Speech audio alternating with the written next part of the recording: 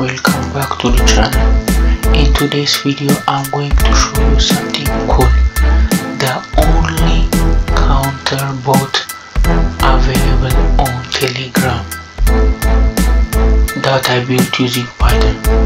It's simple, powerful, and runs 24/7 using just two free tools, Render and an Uptime bot.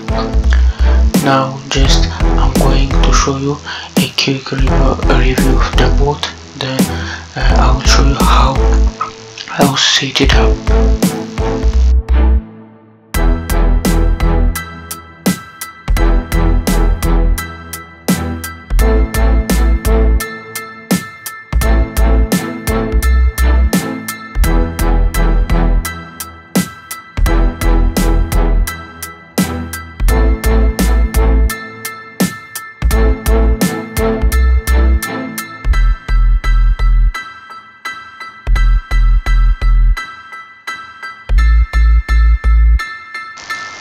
In order to prevent Telegram blocking the bot, we set the refresh rate in 5 seconds, so it counts down with 5 seconds.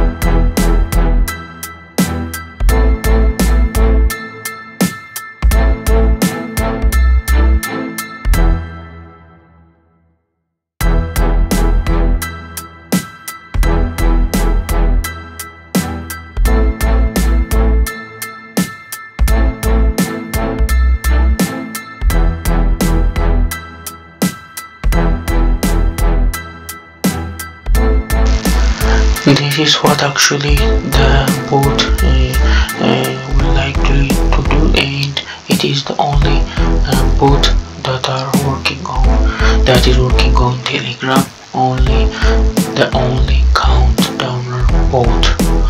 So I'm going to show you how I set it up, so make sure to like and subscribe and continue the video. First of all, we start by creating the countdown bot using BotFuzzer on Telegram.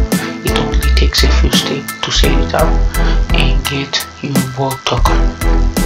Once you have your token, I will show you how to insert it into the code, and I will walk you through exactly where to place it so the bot works properly. First of all, you need to write the code what your created Telegram will do. Then after that, you are going to upload it on GitHub. Then you are going to insert the bot token here. Your new bot token, you are going to insert it here. Then after that, you are going to go to render.com, create account, then add new then web service. Then you are going to link your GitHub account. Then you are going to upload the project and successfully deploy your bot. I have already deployed the Telegram bot here. As you can see, it's deployed. Then after that, in order to make it working 24/7, we are going to go to uptimerrobot.com. Then in here we are going to set any monitor, then copy the deployed Telegram bot, then paste it in here, then it will run 24/7. So thank you for watching, and I recommend you to use the Telegram bot for setting countdown timers for upcoming events on your groups, channels, and different platforms that are using a Telegram. So thanks for watching. Make sure to hit the thumb like button and subscribe to the channel. See you on the next video.